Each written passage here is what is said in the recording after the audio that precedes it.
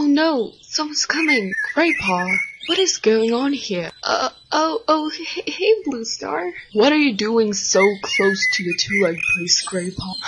I know, Lionheart. I'm really sorry. Well, who is this, Grandpa? Oh, don't worry. He's not going to be a threat. He's not even from the other clan. He's just here from over the fence. He lives with a two-leg. Rusty. This is Blue Star. She's the leader of my clan. And the yellow one is Lionheart. He's my mentor. And that just means he's training me to be a warrior. Well, you fight well for a two-leg pet.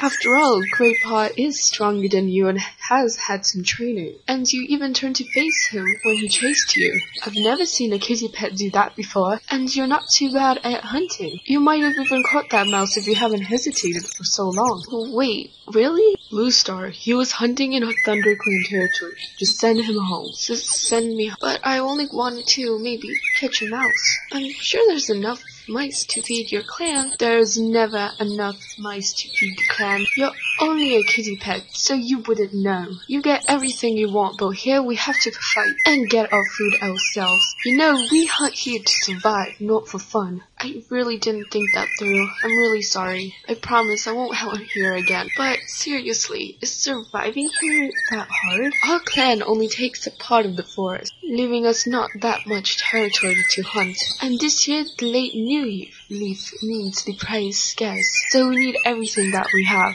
So, is your clan big? Yes, indeed, it is pretty big. Our territory is big enough, but there isn't that much prey at this time of year. Well, are you guys all warriors? Some are training. And you all live together and share your prey? Well, you can find these things out yourself.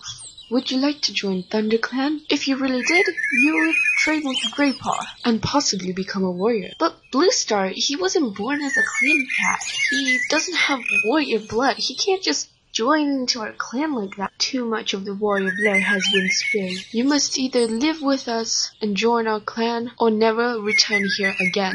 Well, can I think about your offer? Lionheart will be here tomorrow at sunrise. You want to join our clan? Meet here tomorrow.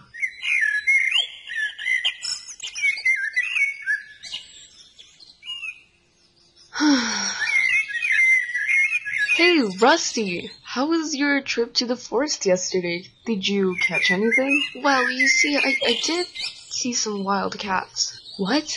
Are you serious? Did you, get into a fight or something? Well, sort of. Did you get hurt?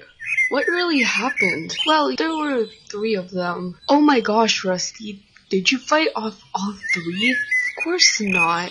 I only fought off, 1. And then 2 of them came a bit later just to talk. Well, how come you're still here? From what I heard, nobody comes back if they meet wildcats in the forest. Well, at first they wanted me just to leave their territory, but then they wanted me to join their clan.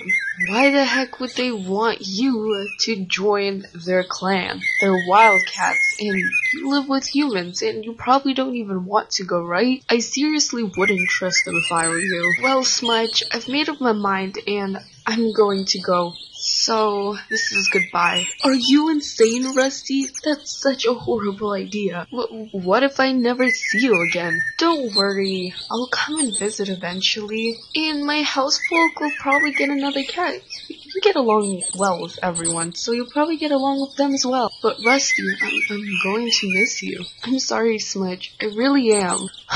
Okay, let's at least spend one more morning together.